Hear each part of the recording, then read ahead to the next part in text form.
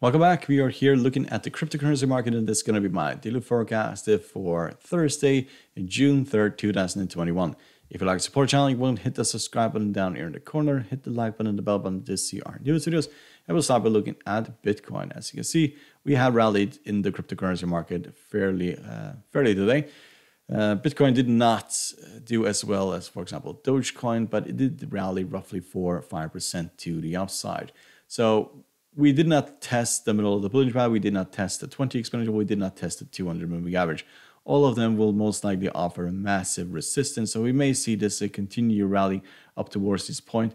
And if we get rejected there, then we could drop back to 30,000. 30,000, if that breaks, then we're looking at a drop of roughly towards 20,000, which probably should be the as far as this will go, at least in the medium term. If you look at Fibonacci retracements for this, then we can see that this could rally up towards, give or take, 43,000 before breaking down. That's around this area. 15 moving average will travel this way.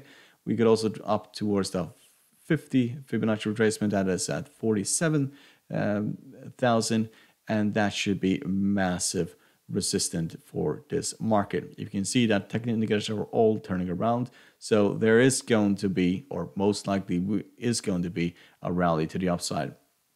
Usually, if you look at historical patterns, it drops significantly and then it rallies to around the half. That's roughly where the 50, where the top of the Bollinger Band is, or the 50 moving average is, and then it drops, continues to drop if it's going to continue to drop. So at the moment, it doesn't look very good, even though technical indicators are all turning around at this current stage. So let's look at Ethereum.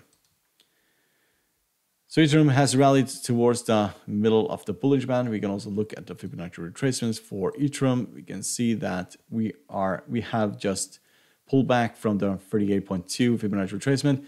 So this area here should be very resistant. We have the 20, the middle of the Bollinger Band, and the 50, and the 38.2 Fibonacci retracement. So it's not strange that we pull back here or stop here. But we could also rally further to the 50 or the middle of the Bollinger Band, which is roughly 3,000. That's probably where this will drop towards the downside. Break above the 3,000 level, then we could see this go back towards the all-time highs. Technical indicators, they are favoring the upside at the moment. We have the MACD crossing. All the other indicators are becoming bullish at this current stage. So let's look at Cardano. Sorry.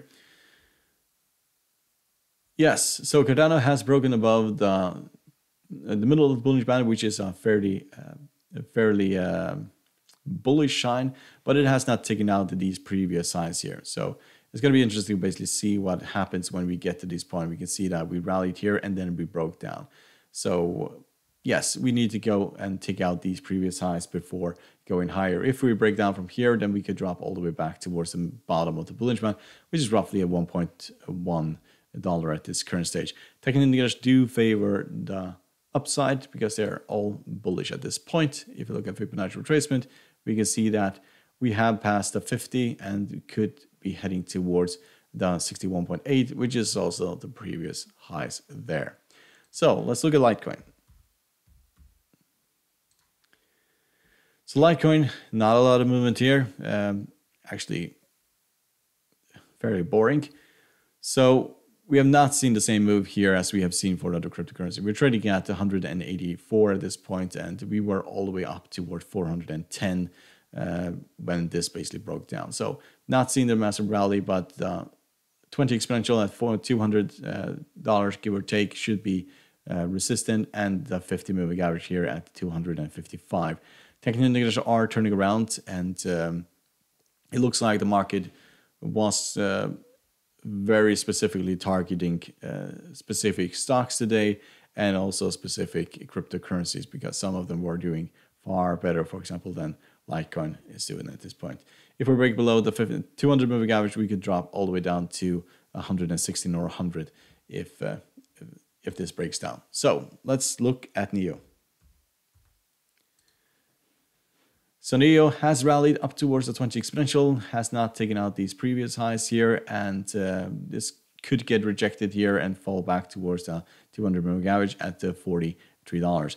Technical indicators are all favoring the upside, so break above the 20 exponential could open the door to the 50. We can also look at the Fibonacci retracements for this, and we will see that the 38.2 is right here at 75, and the 50 Fibonacci retracement is just around the 50 moving average. So this should be massive resistance if we get up towards this point. So let's look at Dash. So Dash has very similar to Litecoin, has rallied a bit, but has not tested the 20 exponential, has not tested the 50. There's a lot of room to the upside, even though technical indicators are turning around, and we did rally to 8%, give or take, at one point. We're trading at the 200 at this current stage. If we get rejected here, we can drop below the 200 moving average and head back towards 119. But at this current stage, we are stabilizing at the 200 moving average. So let's look at Dogecoin. Yes, the mania for Dogecoin and for GameStop and AMC and so on was back today as Dogecoin rallied. I think it was 18% at its most. Broke the 50 moving average, settled above the 50 moving average. Technical indicators are all turning around at this current stage. But if you look at the Fibonacci retracements, we can see that we ran into resistance at the 38.2 and we did not get to the 50. So we need to break above these previous highs here and all of these Fibonacci retracements before we can go back to the all-time highs. And at this current stage, how the market was behaving today, it just felt like one of those typical pump and dump schemes that we have been seeing a lot of for the last few months, where people are targeting certain stocks, certain cryptocurrency, and you can see, for example, AMC, the RSI is up at the daily chart for around 95, and it's only a matter of time before that absolutely crashes and loses half of the gains that have been basically gained today. And it looks like some of that has been also been focusing on Dogecoin, because there's no really reason why Dogecoin should be doing much better than Ethereum and Bitcoin and all the other major cryptocurrencies.